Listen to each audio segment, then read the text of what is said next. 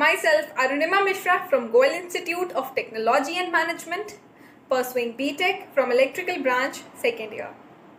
So how are you doing with this digital education or in this corona pandemic? A hot topic right now, right? So without wasting time, let's continue on this hot topic. This corona pandemic has created a lot of challenging worlds in front of us, out of which education is the most sensitive one. In India earlier, the classroom teaching was a traditional method. But nowadays, switching on to the online teaching is a quite difficult task, and it is really difficult for both the students and teachers to cope up with it.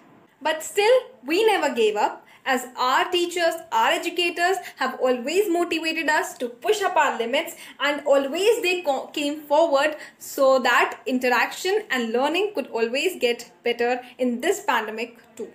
This corona pandemic has made us realize our dependency on education. Earlier, it was just our doctors and the policemen who were fighting this corona pandemic and have been called as the corona warriors. But now it is no more less, or it is high time to realize that our teachers have been updated into the same list, because altogether they are looking in their personal life as well as their professional life as well, taking heavy. We agree that we the students have faced a tough call in this pandemic. But something more or equally tough is to our teachers, who are just constantly trying to give us a fun learning experience by managing their professional and their personal life 24/7.